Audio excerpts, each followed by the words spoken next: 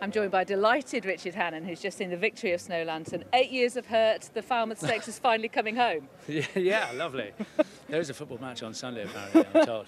that was my World Cup, right? Indeed. There. Because, I mean, you know, Sky Lantern, of course, that was 8 years ago, carried across the track by Elusive Kate. Her daughter has come back. You've always thought highly of her, and now she's got her Group 1 prize. You must feel so much satisfaction and pride. Yeah, immensely, you know, for their stud and for the guys in the yard. And there was a bit of a score to settle. You know, Elusive Kate's a very good filly, but you don't want to win a race like that in the steward's room. And sort of once a day is over, it's over. But her mother did win the Guineas and the Coronation. She was an incredibly significant horse for you. She was your first, you know, banner Group 1 horse, wasn't she? Yeah, she was brilliant. And this filly I've always thought is as good, if not better. And this filly has the pedigree.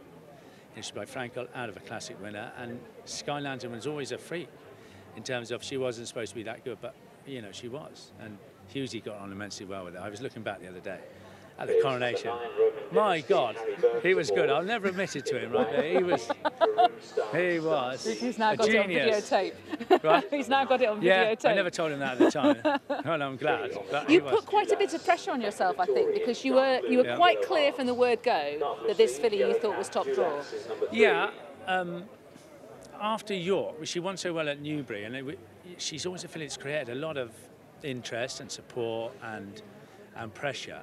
And after York, I slightly felt that she had to do something, or I was going to start to look a bit of a plonker. Which is not a new thing. Don't laugh.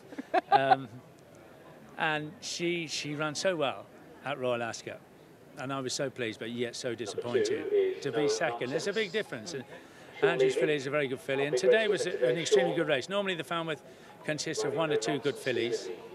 And this time it was a real championship race, and to win the way she did for Sean, for everybody at home, and for the owners, it's great.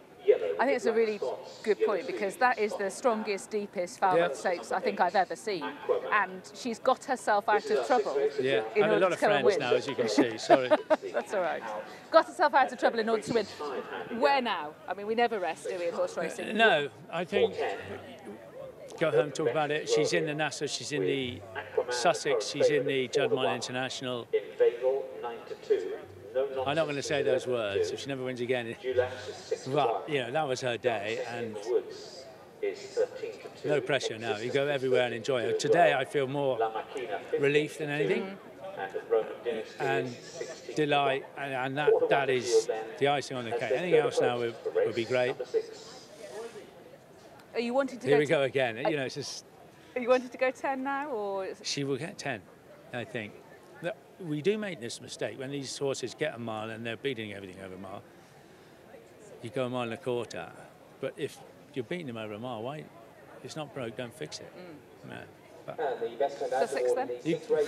Yeah, well, you do slightly feel when you go a mile and a quarter, you're taking on different animals, and you are proving another point. I'm quite happy with that point, but at this point, we'll let you enjoy this. I'm looking forward to what you do with her next. Let's talk about Sean, because Tony Gorman was making the point that Sean has made this her project. He has ridden her every day, religiously, rain or shine, for months and months, and he's done everything. Done the 2 canters. Is she all right, Sean? Yeah, she's fine.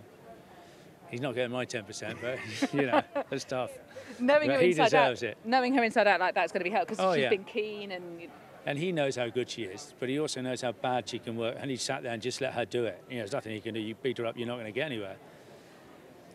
And today, you know, they're a firm. They are. Yeah, they are. Very good.